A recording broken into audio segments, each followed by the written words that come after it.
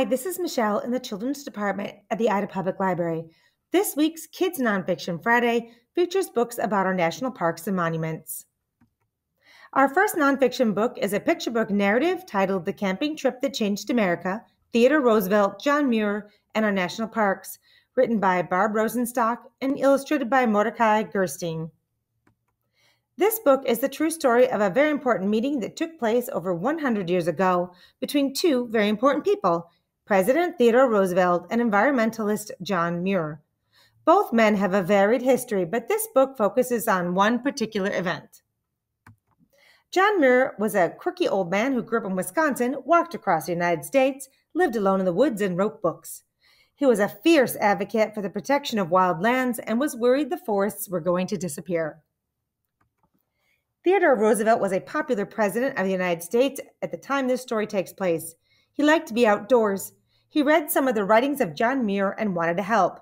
He asked John Muir to take him on a camping trip so they could talk. President Roosevelt traveled to what is now Yosemite National Park in California. He and John Muir traveled together in the wilderness for a few days. They posed for some photographs, but also just talked and talked. After this camping trip, President Roosevelt began protecting lands and places by declaring them national monuments, beginning with places like the Grand Canyon.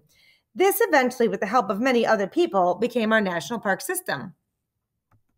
Even if you've never visited a national park, you may have heard of them. These are places that are protected by our government for the land or because something important happened there. The Grand Canyon is one of America's most famous parks. The Ida Public Library has many books about John Muir and Theodore Roosevelt, too. Just look them up in our catalog or ask for help in the library.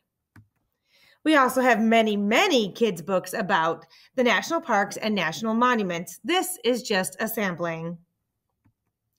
The Wonders of America series is a great ready-to-read series for beginning readers. There are several books in the series. This one is on Yellowstone National Park. And this one is about the Appalachian Trail, a national scenic trail.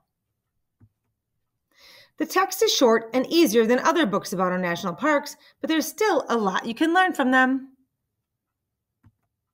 Our next nonfiction book, When the Wolves Returned, Restoring Nature's Balance in Yellowstone, written by Dorothy Henshaw Payton, with photographs by Dan and Cassie Hartman. This beautiful book can be enjoyed by the photos alone, but the story is fascinating as well. This book tells about how the original protectors of Yellowstone National Park did not understand how all the animals and plants were an important part of the ecosystem, and soon all the predator animals like wolves were gone. The book tells about why the wolves are important to the park and what was happening when they were not there, and what happened when the wolves were brought back into the park. Our last book to talk about today is not obviously a national parks book. George Washington Carver, An Innovative Life by Elizabeth McLeod is a longer informational book about an American scientist.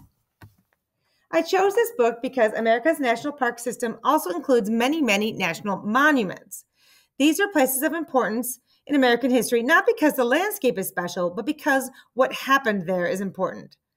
The childhood home of George Washington Carver is preserved as a national monument. As you can see, this longer book tells us about his childhood, his education, and his science and innovations.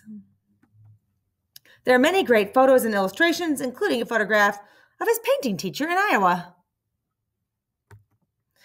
This book is filled with all kinds of information. With his important achievements like the Jessup wagon or movable school, he took on the road with another important African American, Booker T. Washington. That's all for Nonfiction Friday this week. Find these books at the Ida Public Library.